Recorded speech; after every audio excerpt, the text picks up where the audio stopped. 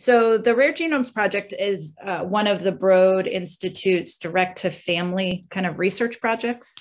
And this particular project is focused on using research-based genomic sequencing to try to find the genetic diagnosis for undiagnosed families. And it may seem a little odd to be giving I'm not sure where the rest of you kind of are coming from, but the nature of the Cat6 Foundation, I think, is having a genetic diagnosis, but our goal is to try to help people find you, I think, for lack of a better word, or to help families across the board who don't quite carry a genetic diagnosis yet. So I'm not sure if any of your members fall into that category or anything like that. But in my experience in talking with lots of families is that in addition to whatever disease or gene specific foundation or organization they may be members to, they often have local connections and families that they know through shared resources or appointments or physicians or therapies that they're in contact with. So I guess if you, in listening to this, think of those other families too that you might know that might be struggling to achieve a genetic diagnosis. We're not just strictly built around this particular diagnosis. I want to thank Natasha and the foundation for inviting us, and the Rare is One groups from the Chan Zuckerberg Foundation for helping make this possible.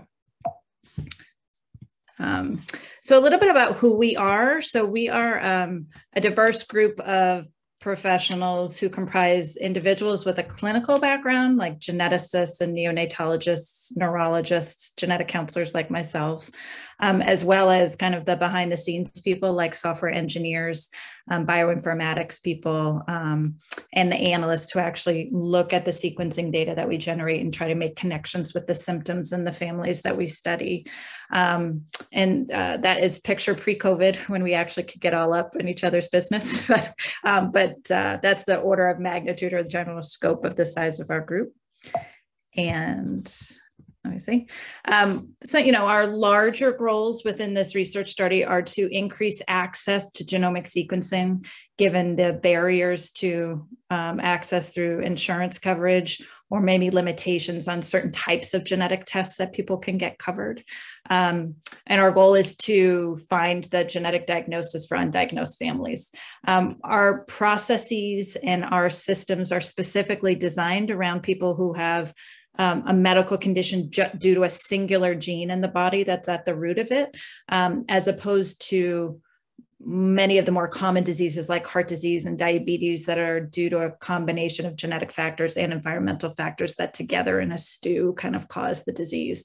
We're focused on things like the Cat6s. We do rely pretty heavily on, because we're so focused on these rare conditions, it's not the Duchenne's muscular dystrophy and cystic fibrosis per se, but just trying to help people that are kind of not in those broad groups. We do rely quite a bit on sharing information broadly with other researchers and kind of crowdsourcing and power in numbers types of approach. We do have a return of results arm of the study if we find anything that we think is plausibly related to the condition that they applied for. And we do engage directly with participants in terms of, we don't require a doctor to refer families. We don't require a letter of support or anything like that. Families who think that they are eligible can just apply directly to us. Preaching to the choir here a little bit, but I think part of the motivation for doing this is we realize well that every diagnosis can make a huge difference. And with the name and kind of a reason and an explanation comes from that comes the opportunity to ask questions like, what does the future hold? Ending that, why did this happen? Or what is this entity and what can we expect? Another one is a big one is finding groups like yours and being able to belong to and find a community of people facing similar types of questions and challenges, but also a group of people that are motivated and moving towards the same direction, which really is, how do we optimize medical care? Is there a treatment or cure that we can work towards? And how do we help by participating in research like clinical trials or registries? I know there's a registry that you guys run. So with all of that power, some of the reasons why patients are undiagnosed is that, sometimes conditions aren't genetic at the root of it. So that's one cause. But some of these other challenges, we are suited to help, and we're not the end all be all, but we can help with access in terms of we do not require any prior testing for families to be eligible to participate. So families who face a barrier to access due to insurance coverage, that we're removing that barrier. There are analytical challenges. So when we do a genetic sequence on somebody, there are millions of DNA differences from them compared to a stranger or one of us on the study staff.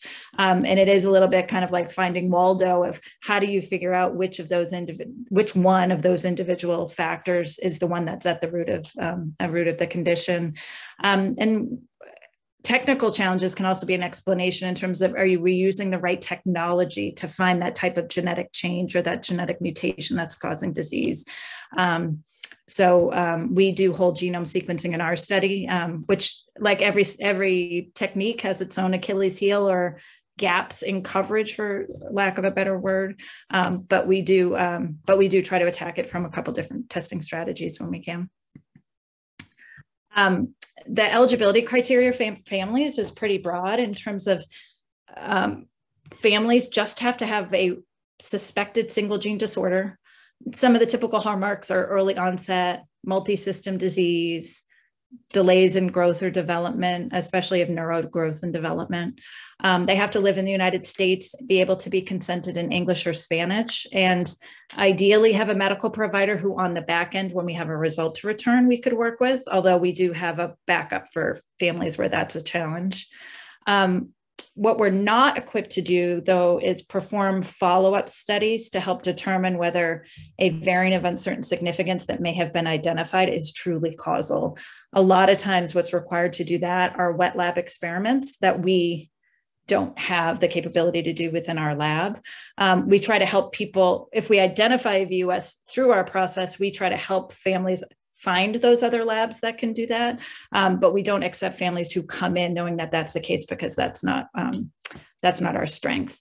And I just, as I was kind of refreshing my memory and kind of reading up on the spectrum of disease, I guess, and all the different clinical features, is that the stuff that is found and identified in people with Cat6 related disease, that group of stuff is all suspicious for a single gene cause. And so people with those symptoms, or where that is a potential, would be eligible for our study. By and large, I suppose there's some exceptions.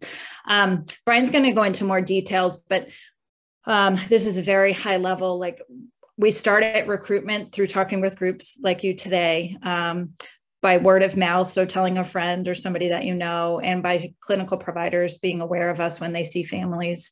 Enrollment is entirely remote. Even before COVID, it was entirely remote. Brian can talk more about that. We do the analysis in-house in Boston. And then we do have a return of results arm when we have something that we think is plausibly related to disease. But Brian's going to go into more detail about that right now. Thanks, Melanie. And so from a family's perspective, really the process starts off, they can either apply online or submit an application by phone. Kind of already mentioned that no prior genetic testing is required. You don't need a doctor's referral to get involved. You really can just apply directly. And then we do have a bit of a review process just to do that evaluation that it is suspected to be monogenic, that you are genetically undiagnosed.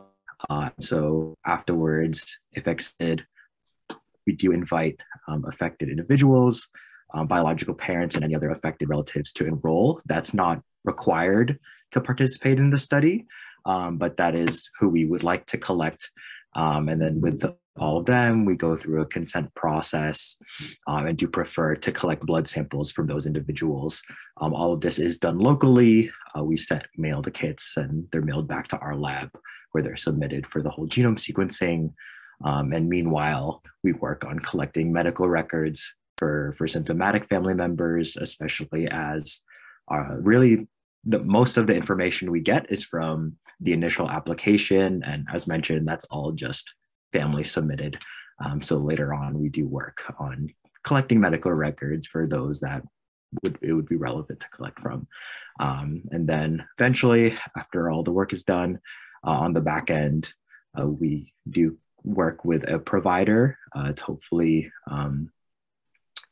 confirm any result that we do find. At that point, the result goes to that local provider to return with the family. So next slide. And so kind of what we've been able to do so far, the study did kind of start towards the end of 2017 and has been continually enrolling till now. And so at least as of February, we've been able to enroll individuals from all 50 states, including DC and Puerto Rico. We definitely do lean kind of urban populations, just those with access to either academic centers or those with access to genetics overall. Pretty even split male and female. We do have a wide range of ages. There really isn't an age requirement at all. And these kind of numbers are always something that we're always trying to improve by doing outreach with groups like yours and just doing direct outreach. But we do kind of hit across the country and are working to reach more people. Next slide. And so kind of with all of that, what we've been able to see so far for really just under 50% of families that have kind of gone through analysis, have had all their samples collected, we have some level of finding something that we believe may play a role in the disease or might play a role. It's possible that maybe some more concrete evidence would be helpful to further evaluate what's going on. We do, again, whole genome sequencing kind of standardly for everybody, but we do employ other methods as they are available, and we do have an iterative approach to this. So for those that have gone through analysis and maybe those remain under analysis, we do go back to them over time and just see if there's been any improvements in the science or the technology that could have really helped us get there. Next slide. And so, of course, with all of this, we do participate in some data sharing. Data sharing really stems from our experience with novel gene discovery and new gene disease associations. We share genome and phenotype data. It's all de-identified through controlled access databases, really all at the goal of helping us and helping advance scientific knowledge.